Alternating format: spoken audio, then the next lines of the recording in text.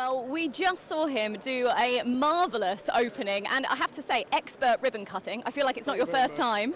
It was all right. The scissors were a little bit blunt, so I had to have a few goes at it, but we got there in the end. Well, it looked from the outside absolutely like you're an expert ribbon cutter. It's George Clarke, everyone. I'll take that. I'll take that all day. Oh, wonderful. So let's kick off then. You're back here at UK Construction Week. Is it nice being back? I love it. I mean, for me, it's the main event of the year. UK Construction Week's absolutely massive. We've got 300 companies here. But I think after the pandemic, when people weren't networking at the level they wanted to be, it really knocked the industry, you know, and everyone I suppose we all went in isolation a little bit. And this industry is about people and people coming together and laughing about the industry, crying about the industry sometimes, talking about projects, talking about potential projects, people bidding for work. You know, you'll have people looking at tenders when they're here and things like that. So it's a really exciting time for the industry to genuinely bounce back and come back stronger. So no, I love it. It's a fantastic event.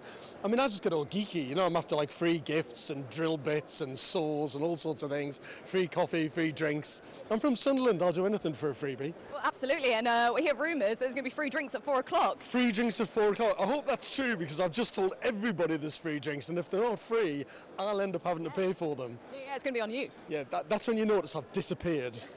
2 minutes to 4, gone. Well, I'm going to be there, I expect one. So we are here, like we said, there's over 300 exhibitors here, over 6,000 different products. Why is it important then that people from the industry come and experience events like this? I mean, on the one hand, people are here to sell and promote their products. Of course they are. That's why they buy the stands and pay the money. But, you know, we've got 7 stages. There's lots of conversations happening with some top experts from all over the world, not just the UK, talking about lots of very important issues in the industry, whether it's getting to net zero carbon. I'm doing a talk at 10:45 with quite an amazing panel about the skills shortage and the skills crisis and why we're struggling to entice more young people to come into the industry. So yeah, there's fun stuff, there's people selling, and then there's quite serious stuff that the industry's got to raise its game on, to be honest with you. And I think that's what's brilliant about an event like this. It makes people very aware that we are an industry that cares. Yes, we'll congratulate ourselves when we've done a good job, but also we're quite self-critical. And I think it's about pushing standards, quality of building standards, quality of teaching standards, just to attract young people into this industry. Because I love it, but I was kind of brought up in the industry. You know, my granddad was a builder. I spent a lot of time on building sites. So for me, it seemed like quite a natural thing to get into. For UK Construction Week, we're trying to encourage people who might have never thought about being in this industry come into it. Well, to do that, we've got to make it really exciting. We've got to make it safe. We've got to make it really appealing. But for me, the best thing about the industry is you get to build stuff. And you build stuff that normally lasts longer than your lifetime. And that's quite an amazing as a legacy, I think. So it's a great industry, good people, and there's such a buzz about the place today. It's just, for me, it's just nice to see people face to face again. I mean, you're so right. There is a real buzz. And I mean, what are we on? It's only 10:15. Doors have only just opened. I won't keep much longer because I know you're super, super busy and you've got talks to go and prepare for. But I've got to ask, as an expert in the industry, you mentioned a couple of trends there, the skills shortage, net zero as well. Is there anything else that we should be looking out for that you think potentially is going to be a trend over the next couple of years?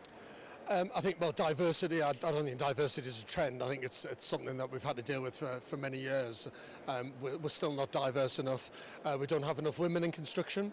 We've got a lot of women who are working in offices for contractors and builders, but not necessarily on site. And when I see a female builder on site, I love it. It's absolutely brilliant. And it's good because it changes the tone of the environment on site in a really positive way. So, you know, the blokes stop being a bit less blokey, which I think is not great for the industry when they're too blokey. So for me, it's about getting more women into the industry more than anything else, and getting really good young people who want to question the industry and change it and hopefully transform it. You know, we haven't got the best image in the world. You know, everybody in the industry knows that. We're not necessarily the kind of cleanest, slickest operations in the country. It can sometimes come across as being quite a dirty, messy business. But we're looking to change that. So we're doing things like modern methods of construction. You know, we're harnessing fantastic pieces of software for people to design cleaner buildings, healthier buildings, happier buildings. Mental health issues, that's been talked about here today quite a lot. You know, unfortunately, there's a lot of people who have struggled during COVID and come back to the industry, and haven't really come out the other side.